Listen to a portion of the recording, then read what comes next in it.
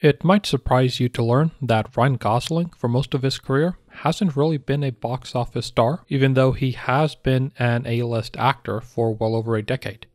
Rather, it seems as though he's preferred to do smaller movies over the course of his career. He's only been in a handful of movies whose budgets have been more than $100 million: Barbie, The Gray Man, and Blade Runner 2049.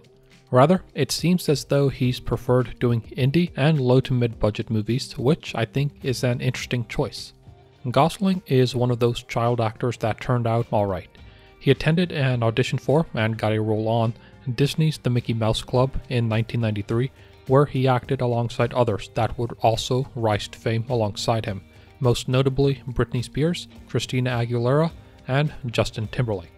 He took on a number of TV roles over the following years before landing some of his first major film roles: a supporting role in Remember the Titans, and a lead role in The Believer, which was critically well received. Gosling also considers it to be one of his most important film roles yet, saying that it was, quote, "the film that kind of gift-wrapped for me the career that I have now," end quote. One of his next films was Murder by Numbers, which didn't fare well critically or commercially, but earned Gosling personal praise. However, it was 2004's The Notebook, where he starred alongside Rachel McAdams, that Gosling got mainstream attention. The film was a financial success, a hit with fans, and is considered one of the most romantic movies ever made. In 2006, he starred in Half Nelson, an indie success that did well critically and made almost $5 million on a budget of $700,000. The film earned Gosling his first Best Actor in a Lead Role nomination at the Academy Awards. His next film, Fracture, was a critical and commercial success, while Lars and the Real Girl earned him personal acclaim yet again. Gosling had been acting for a decade straight at this point and decided to take a short break. He had no releases in 2008 and 2009, and his first movie back was 2010's Blue Valentine, opposite Michelle Williams, a critical and commercial success. He was also in All Good Things, which bombed critically and commercially.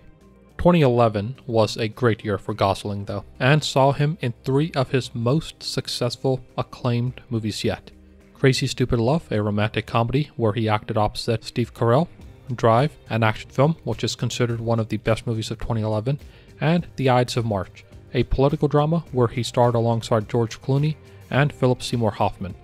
The 3 very different roles showed that Gosling had impressive acting range. 2012's The Place Beyond the Pines did well critically and commercially, while Gangster Squad, which saw him reunite with Emma Stone, did alright commercially but not critically. He reunited with director Nicholas Winding Refn for Only God Forgives, which probably made its money back at the box office but split critics. In 2014, he took a shot at directing with Lost River. It did not go well. After mixed reception at Cannes, Warner Bros. Considered shopping it off before releasing it in select theaters and sending it to video on demand. Gosling has not tried directing again, but since Lost River's flop, he has been on a hell of a ride, doing some of his best work critically and commercially to date. In 2015, he had The Big Short, which is based off a book of the same name by Michael Lewis, who also wrote Moneyball. The film was a critical and commercial success and got plenty of nominations at the Academy Awards, including Best Picture and Best Director, and won for Best Adapted Screenplay. Next was The Nice Guys, where he starred alongside Russell Crowe. The movie probably didn't make its money back, but was a critical hit. In 2016, he appeared in La La Land. The film was a phenomenon, grossing $472 million on a budget of $30 million. He reunited with Emma Stone for it and was directed by Damien Chazelle.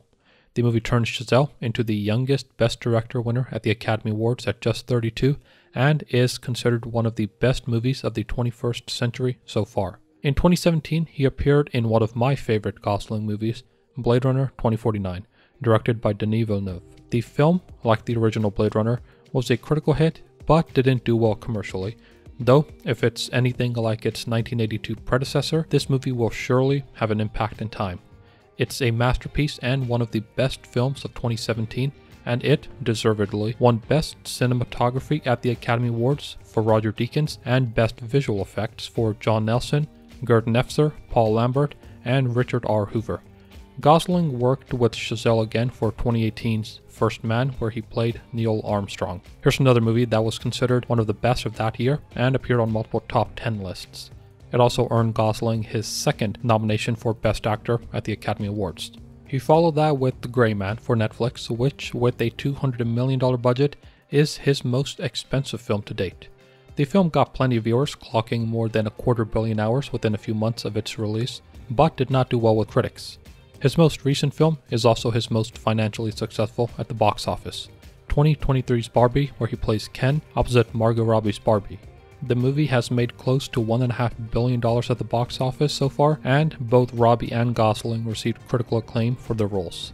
The two are set to reunite for an Ocean's movie set in the 1960s. Gosling has had quite the career so far, and if it's anything to go by, he's sure to have a long one still. I'm interested to see where he goes, and especially to see if he decides to direct again. After all, one should not let one failure get in the way of what might be a phenomenal career as a director. Even if he decides against it though, I think we're in for plenty of phenomenal performances in the future. If nothing else, Ryan Gosling has proved himself to be one of the best actors of his generation.